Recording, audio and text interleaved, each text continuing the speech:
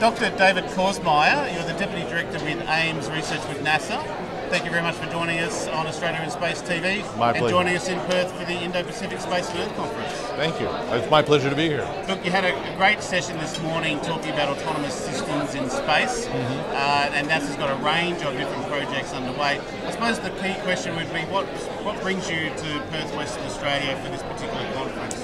Well, one, very simply, I was invited. Two, this is a great conference kind of showing a novel set of industries getting involved in space. Western Australia's got some great technologies in the mining area, remote operations, and we're interested to see how NASA can benefit and leverage those technologies and those capabilities.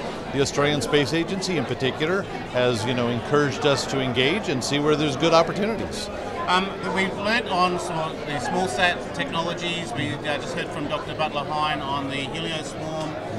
Those kind of autonomous technologies and the form factors that they're in, how much do you see that relating to other industries like mining, resources and agriculture, and those remote operations and autonomous, how much relationship do you see between those cross sectors, I suppose? Well, I would say actually surprisingly more than you might think. Part of the innovation in the small sat capability that NASA is making use of and is kind of starting to revolutionize some of the space sector in the US is that they're not using traditional components.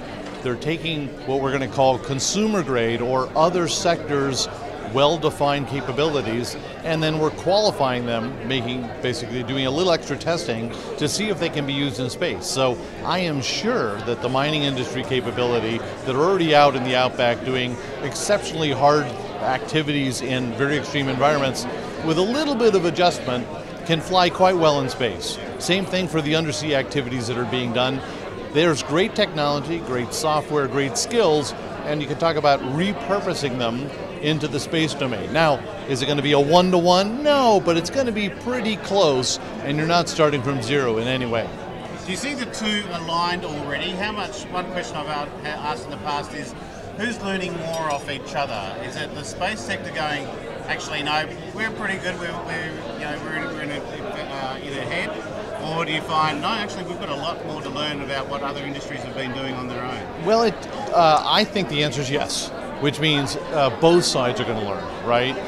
The space sector is really good at flying something in space, but now we're talking about doing something. And if you're going to be looking at doing something, that doing something almost always has an analogy for happening on Earth, right? If we're going to cook food, we want to go find a chef. Right? You don't want a bunch of rocket scientists cooking food in space. Now, making the food, okay, we'll also go find a farmer. If we're going to get access to resources, we want to find miners, right? Talk to the people who know the domain, and then we'll help them translate it into the quirkiness that is space or another planetary body. But it's easier for us to take an expert and have them learn a new place than it is for us to be a rocket scientist and learn a whole new domain. Doesn't make sense. I suppose rather than the technology transfer, it's those operations. Do you think that's where the missions to the moon and missions to Mars is driving a review towards operations, that humans will be operational on these bodies? Yeah, I mean, it's one thing to go and do it once or do it twice. You can kind of learn as you go and not be 100% perfect because you're just trying to do it once or twice. If you're setting up a sustainable activity, a long-term activity, you want to learn best practices. Right? Why try to reinvent best practices? NASA is really good at flying the International Space Station because nobody else has tried to do that before. We do that 24/7 by 365. But when it comes to doing things on a surface, you want to look to good analogies of, hey, McMurdo Station in the South Pole, which is in a harsh environment, having a base of people doing very interesting science. Or you want to look to groups that know how to work in very harsh environments and extract resources. The mining industry.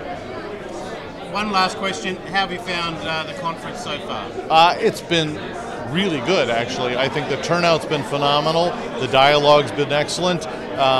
The overall management of it has been really quite robust. I mean, it's been a good activity. I'm really pleased I came. Well, we've spent the afternoon on robotics and autonomous systems. You kicked off today, day 2, on autonomous space systems. So I'm looking Dr. David Korsmeyer. Thank you so much for joining us on Australia in Space TV. My pleasure, Chris. Thank you for inviting me.